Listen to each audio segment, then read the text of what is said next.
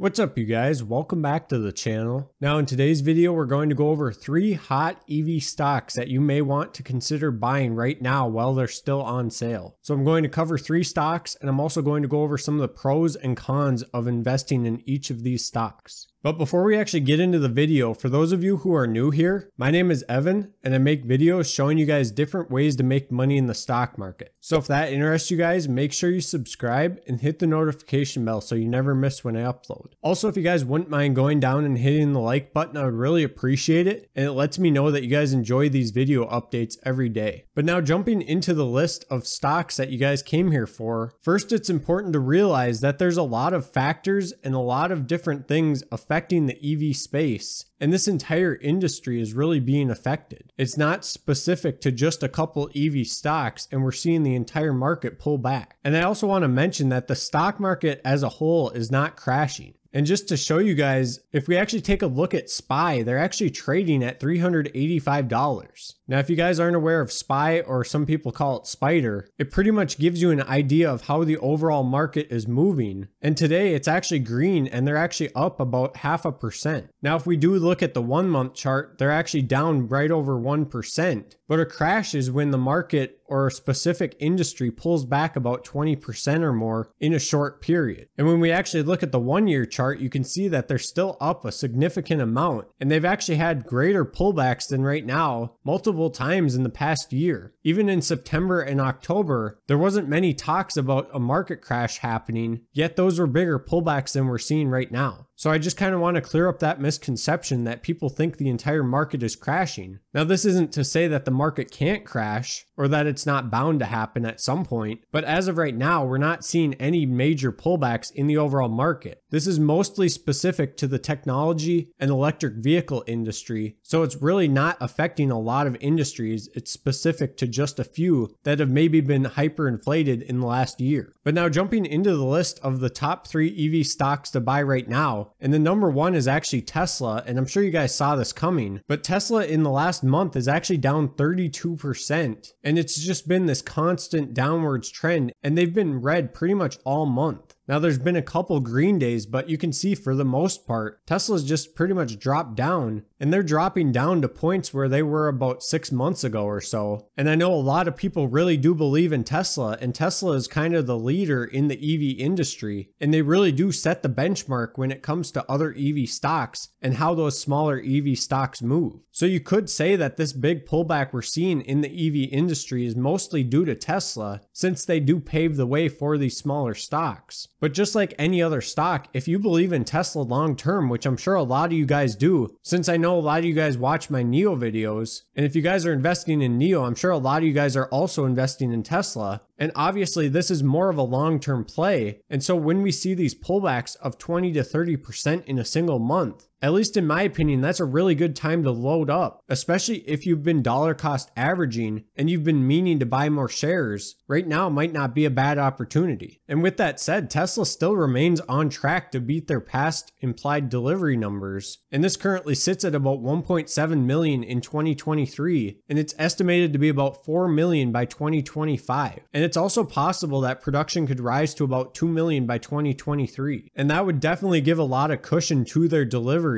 And the ability to rapidly scale production after completion is really going to cement their forward delivery growth. And that's when we're going to see these multi-million delivery years, and where Tesla is setting record deliveries and really competing with top auto manufacturers that historically have only produced combustion engines. I think we all can agree that growth in deliveries is really the key to driving both revenue and market share higher. And there was also some glimpses of market share trouble last year in China and Europe as normal combustion engine manufacturers ramped up numbers, and we saw the Chinese market and the consumers over there really start to embrace smaller electric vehicle companies, or micro EVs if you want to call them that. But with plans to deliver millions of vehicles in just a few years' time, Tesla could be able to reach 1.5% global market share in China. And then hopefully by 2023, it would be over 1% in Europe. And they could also see their revenue jump to 68 billion by 2022, and then again doubling by 2025 to 125 billion. And then at that point, they would be able to capture about 2.5% of the global market share in China. And unlike a lot of other markets, like the European market, for example, China represents a huge market opportunity for electric vehicles, and it's also rapidly expanding. There's growth forecasts that 1.8 million vehicles for 2021 are going to happen from Tesla. And then you also have to consider the demand and the government support for electric vehicles in China. And this is really going to boost EV sales, and they're going to rise much quicker than anticipated, and they could hit over 3 million by 2022. Now, of course, there's also downsides to investing in Tesla, and there are some risks you're going to take on if you're investing in Tesla. And one of those, of course, is the valuation, and people constantly arguing if Tesla should have a valuation that they're always trading for. And so if you're investing in Tesla, valuation is definitely a double-edged sword, and the constant chatter of persistent overvaluation relative to every metric out there saying that they're overvalued, it definitely seems to have a big impact on Tesla, because once Tesla starts moving in one direction, they really can gain a lot of momentum. Now, typically we see Tesla going up and it's constantly bullish news coming out, and there's definitely a lot of bullish people on Tesla. But at one point, Tesla wasn't one of the most shorted stocks for no reason. There's definitely a lot of bearish people on Tesla as well. And I think we're starting to see those people really take over, and they're getting in the minds of normal investors who were maybe bullish on Tesla previously, and now these people are starting to reconsider. And then you also want to watch out for increased competition. Now, at the current rate EVs are being produced, I don't think this is really any trouble for Tesla. We know Tesla really leads the way, and they also have the most deliveries compared to any other electric vehicle company out there. But there's definitely potential threats in the future and different companies that could overtake Tesla. Now, I'm not saying this is guaranteed to happen or that it's going to happen anytime soon, but it is a risk that you are taking on by investing in Tesla, because if another company overtakes Tesla, we probably won't see the crazy growth we've seen in the past. Now, of course, we can't go over EV stocks without going over NIO, and I know a lot of you guys are very bullish on NIO, but NIO in the last month is actually down 40%. Now, I know a lot of you guys are very long term on NIO, and I know you believe in them, but I'm sure a lot of you guys are also starting to question whether this is a good investment, especially if you guys bought in at $60 or $65 and you've basically seen your portfolio drop in half. Well, like I've said before, you shouldn't be investing in NIO for the short term. If you guys think NIO is going to 10 and 20x at some point in the future, these pullbacks like this is really just the time to add more shares and bring down your average share cost. Now, the reason why I think NIO is actually a good buy right now is because they have a lot of catalysts in the future. And I'm not talking about super long term, like years in the future. I mean, at some point this year, there's multiple catalysts that realistically should push up NIO's share price. Now, we know that they just released their earnings for 2020, and it wasn't very spectacular. It didn't really meet forecasted predictions, but you could definitely look at that as a positive thing, seeing as though NIO is pulling back so much. Now, of course, a lot of it is due to Tesla, because Tesla really influences these smaller stocks like I mentioned. But with this constant fear around electric vehicles in the entire industry, that they've all been in a bubble and that they were going to pop at some point, I don't think it really came as a surprise to too many people. And so when you do see these stocks pull back down, that is a great time to buy more shares. But this is only if you guys believe in these stocks long term. I'm not telling you to buy NIO or Tesla or any other electric vehicle stock if you don't believe in them long term and you don't have a long term outlook on them. But like I mentioned, there's a couple catalysts to watch for with NIO, and one of those big things is going to be their deliveries by the end of this year. Now, if you guys have watched NIO closely, you probably are aware that they actually increased delivery capacity to 10,000 vehicles in January. Then, due to chip shortages and battery shortages, it actually got brought back down to 7,500 in February. But that's one of those things driving NIO's share price down and the entire EV industry. So once these chip shortages and these battery constraints are no longer here, we're going to see these stocks recover, and they're probably going to shoot way past what they're trading for right now. And they're more than likely going to even surpass their all-time highs in the next year. Now, this is assuming that there's no constraints and no restrictions on batteries and chips, but there's an estimated forecast that NIO is going to deliver about 95,000 to 105,000 units by the end of this year. And the demand is definitely very strong for NIO over in China. And another big catalyst to look forward to is the European expansion for NIO. There's already developments underway there, and they're planning to expand to Europe in the second half of 2021. Now, of course, there's not only upsides to investing in NIO, there's also some risks and some downsides included. And again, one of those big things, just like Tesla, is the competition that they have to deal with. Now, this is especially exaggerated when they expand to Europe, because Europe actually has a very widespread electric vehicle adoption, and there's a lot of electric vehicle companies already operating in Europe. And then, of course, the chip shortage, we don't know exactly how long this could last and when things are going to be fully operational again. So that's definitely more of a short-term risk, but it's a risk nonetheless. And it really might prevent a lot of people from investing in NIO right now, even though the price for NIO is extremely attractive right now. Now, the last company I wanted to touch on is actually XPeng, and I think XPeng right now is actually a good buy, and their shares have actually slipped about 40% since February, much like NIO and much like Tesla. So why I actually think XPeng is a good buy right now is because even though their deliveries were down for February, and they had about a 60% month-over-month decline, all the way down to 2,200 units, they should actually be able to reach about 12,500 units for Q1. And this would leave them on track to hit 57,000 units under strong seasonality and production run rates, returning to their normal production capacity. Now, this is a slight decline from the prior 65,000 unit projection, but with chip shortages coming in, of course, this is going to affect all these EV companies. But with that said, revenue is also poised to hit about $2 billion,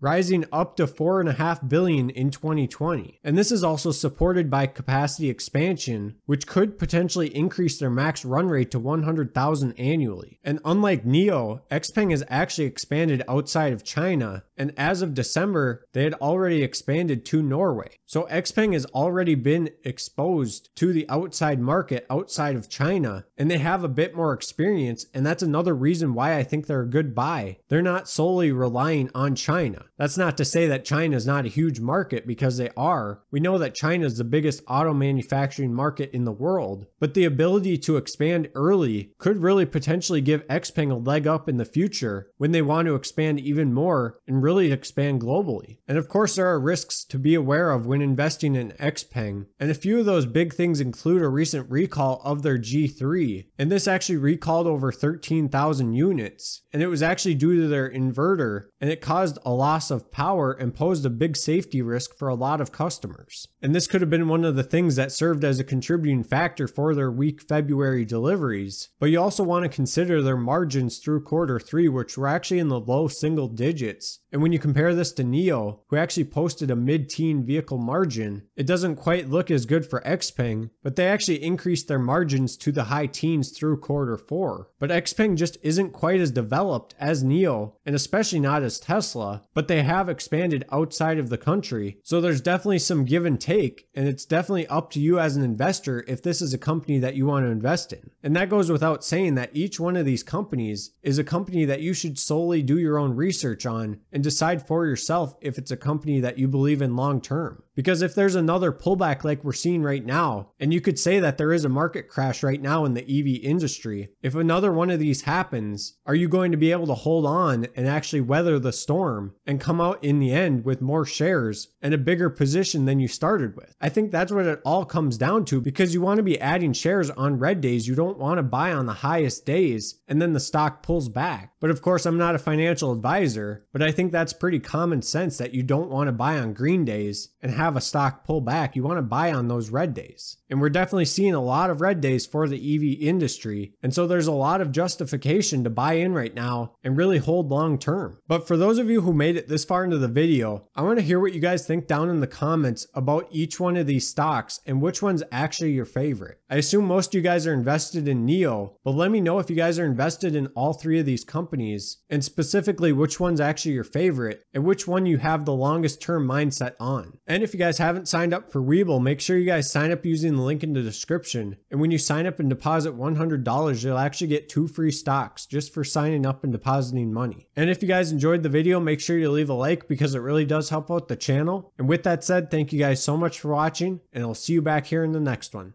Bye.